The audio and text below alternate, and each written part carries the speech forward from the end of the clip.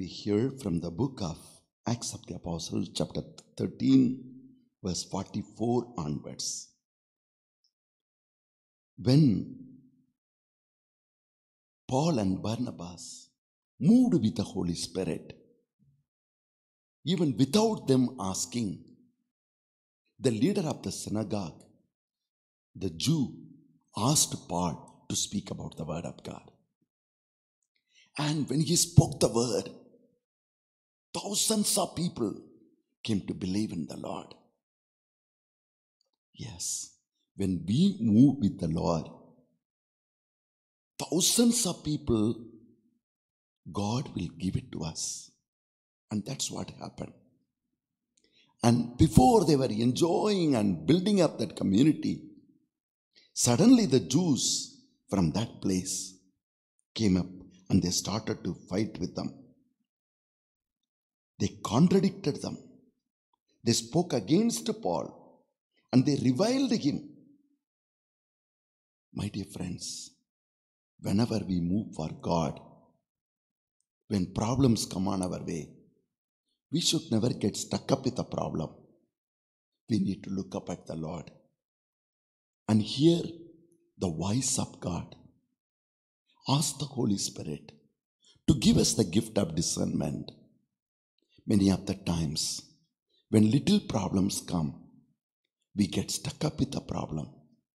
If somebody says something against us or what we don't desire to hear, immediately we take it as a personal. Nobody is here to live for himself. We live by the Lord and for the Lord. And every action of ours is being guided by the Lord. Look at Paul and Barnabas. Immediately they discerned. They didn't give up their minds because somebody is reviling us, against us, standing against us, criticizing us, and trying to block us. And we are going to prove that we are right, you are wrong. No. Look towards the daddy. The daddy says, move on. Move on in life. You have done your work here. The work is of salvation is from God. You move on. I have another plan for you. With great joy, they said, it was necessary that the word of God should be spoken to you first. Since you didn't accept it, maybe you don't deserve unworthy of eternal life. God will take care of it. Behold, we turn to Gentiles, for so the Lord has commanded us. In their struggle, they look at the Lord and the Lord commands. You have done your duty. Rest I will take care. Sometimes we try to take care of our children. Try to send them to the foreign countries. Things do happen, something else. Don't lose courage. You have done your best. The rest God will take care. They are not your children. They are not yours. You and I, we have come from God. We are God's. And whatever the responsibility has asked us, we have to do and move on in life. Nobody should take away the joy, the courage, and the faith God has given to us. No problem on this earth. That's what in Romans 8, St. Paul said, who can separate me from the love of Christ? Neither death, nor angels, nor any power. I live by the one who has loved me and gave his life for me. Yes. We have to be alert to the things that are happening. And we have to be alert to the Lord who moves us to move on in life. Don't get stuck up with your problem. Try to discern the planning of God and move with God. And all that of God will move with you. And then they moved. They said, for the Lord has commanded us, saying, I have set you to be light to the Gentiles, that you may bring salvation to the uttermost parts of the earth. Yes, there are so many other people also.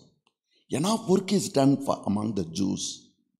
Now there are so many other people, the Gentiles, that are you and me. You have to know God And that was the plan of God, higher plan of God. Sometimes what happens in our lives may look so big to us as though people have rejected us. No, you can never receive rejection.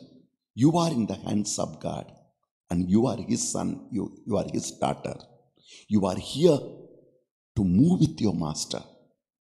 Yes, and they went and they glorified the Lord, and so many people started to believe. And the word of the Lord spread throughout all the region. Yes, my dear friends, sometimes we get stuck up with our problem, our struggles. Today's reading says, don't look at what's happening here. I love this beautiful statement of Ecclesiasticus. Chapter 11 verse 17 says, God's gifts to the devout endure. If God has given you something that can never be taken away by anybody, it will endure. His approval brings unending prosperity. So all that we need to do is, we need to get His approval. Daddy, is it your will?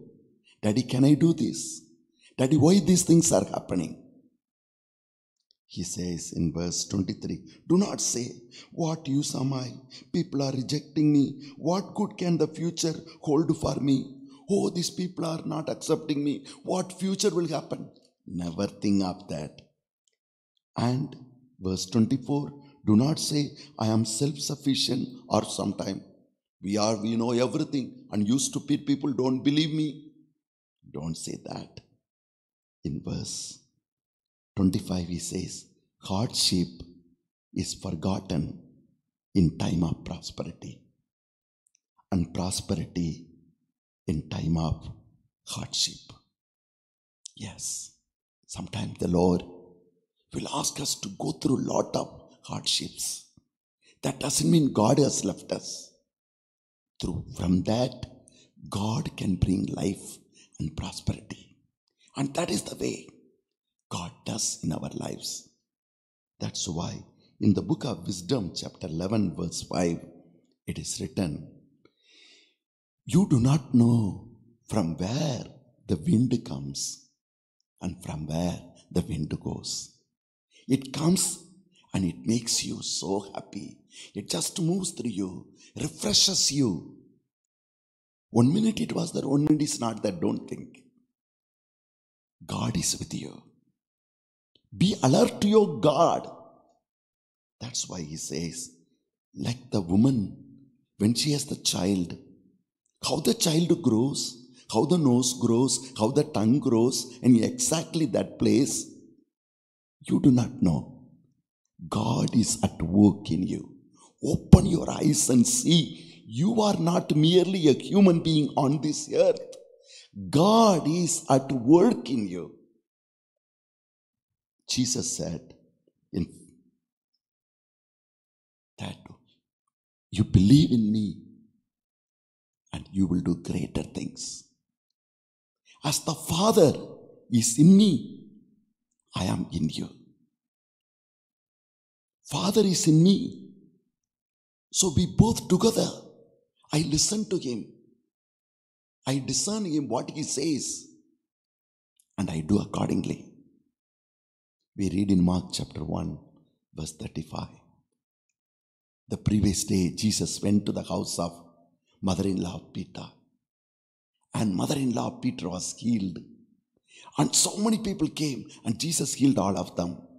Became very night, and everybody went to sleep. They were tired. Early morning, the Holy Spirit woke up Jesus. Go and be with the Father. Daddy wants to talk to you.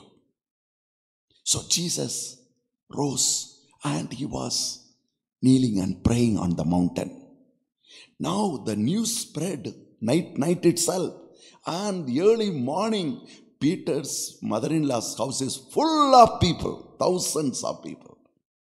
Now they are searching. Peter never thought, yesterday Jesus did, and he is my master. He is with me. His spirit is in me today. Let me do now. Always we need help from others. No, the moment you recognize as the Father is with Jesus, the same Jesus is in us, only then there is real deliverance for us.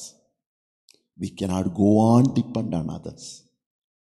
Peter runs to Jesus, searching for him and woke him up from prayer.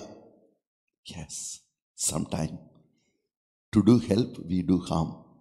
I was told one boy went and woke up his sleeping friend and said, "Good night." Yes, that's what happens in life. Jesus is praying and this man is going and shaking him. Jesus looked at him and asked him, "What happened?" "Everybody is waiting and everybody is asking for you." Jesus, Zindabad. Thousands of people have come. Jesus says, "Sorry. My Father has told me I had to go to other places." Peter gets angry. "What are you talking? Ready-made house, ready-made crowd. Thousands of people are available. Come. Sorry. My Father has spoken to me." He never get so excited with thousands of people or thousands of offerings going to come. No. Because he knew his real prosperity, real treasure is the Daddy. And the Daddy is with me.